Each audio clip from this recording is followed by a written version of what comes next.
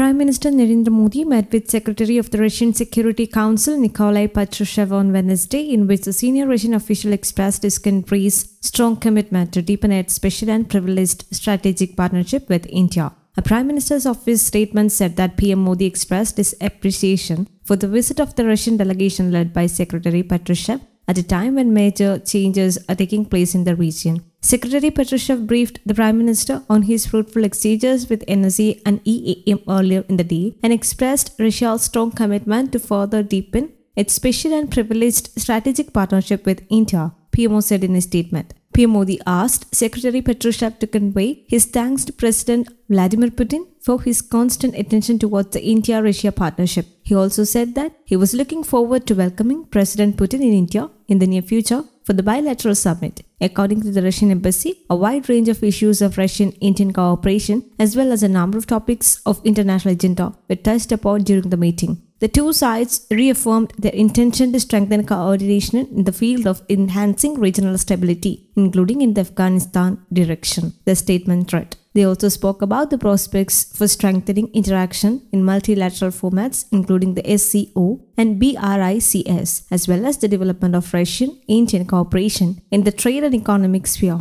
Earlier today, Mr. Patrushev had meetings with External Affairs Minister S. Jaishankar and National Security Advisor Ajit Doval. News Desk Kaumudy Global.